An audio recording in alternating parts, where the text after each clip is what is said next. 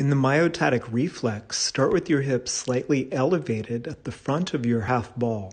Here you want to go down slowly, focus on extending the spine, stretching the abs on the down position. You'll stay for about 2 seconds. Then slowly crunch chin into chest, nose into navel as you make your way up to the upright position.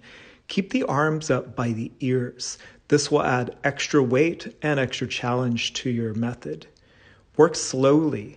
Use your breath. As you exhale, you're going to flex strongly into the abs. As you inhale, you'll move down into the open position. Let yourself overextend so that you have a really good feel for that down position. Then work on flexing the abs. Try to get each part flexed.